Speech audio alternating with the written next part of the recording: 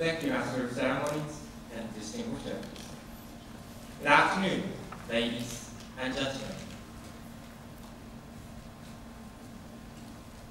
On a cold winter day in a classroom, I asked my 8th grade student, "Hey, I have a math quiz for you.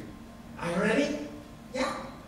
"So, -3 plus 5 equal to what?" Then she confidently answered, 8. 8? Hey, do you know the meaning of minus? Not really. Okay, I'll explain. This conversation may sound a little funny, but actually, it is no laughing matter.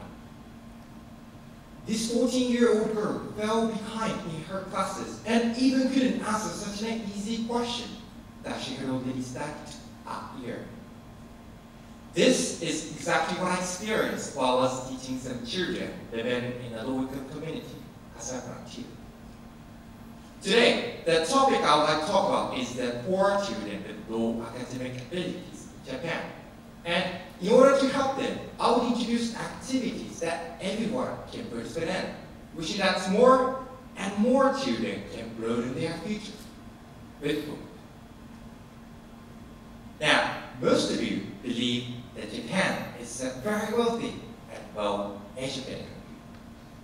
However, in reality, over 2 million children in Japan are living below the poverty. They live in a household that earn less than half Japan's average income, so children cannot get what everyone usually takes for granted. For example, they have no desk to study at home.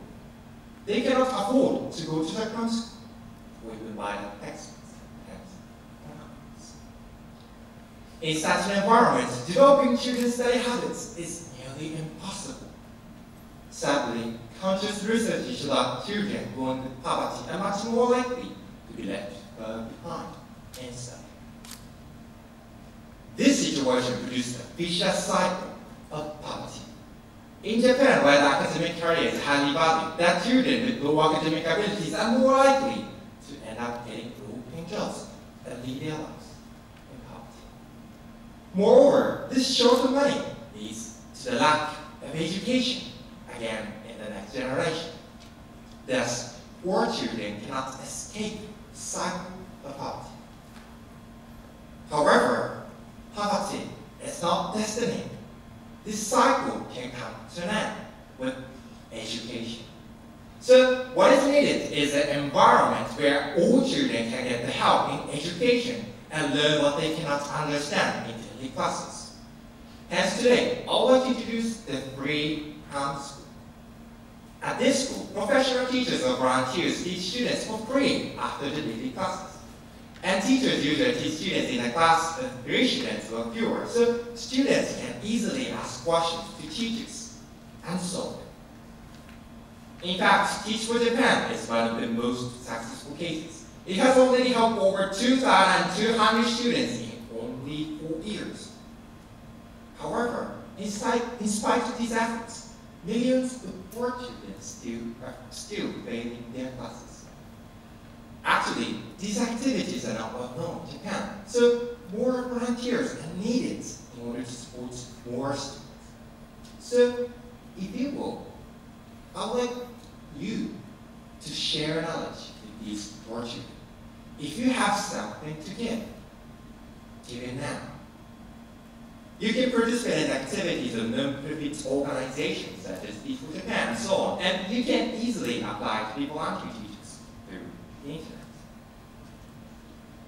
Through the volunteer, I had many opportunities to support the poor children.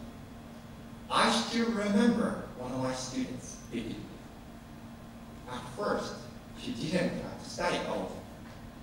Sitting in front of the test, she said with tears, "I can't answer the question.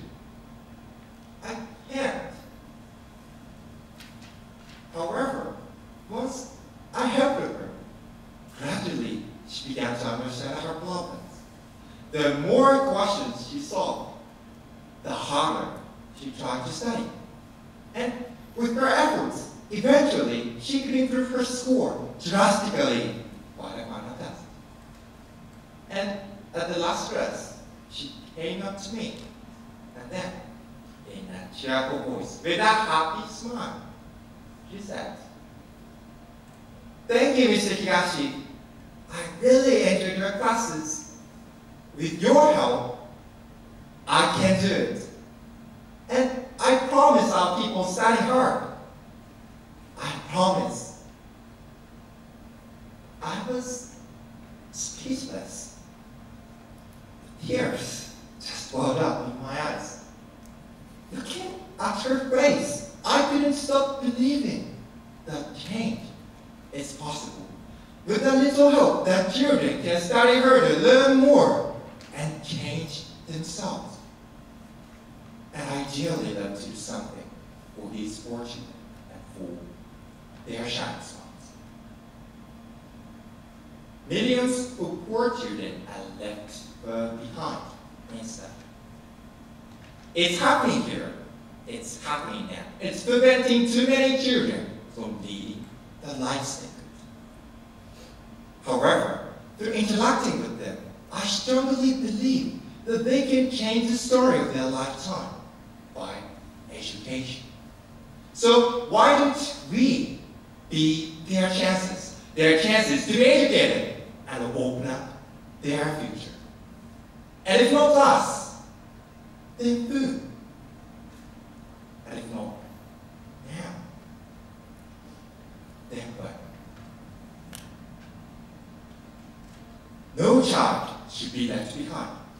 And I heartily hope that more and more people will try to support these children now, to give them the great hope for their bright future.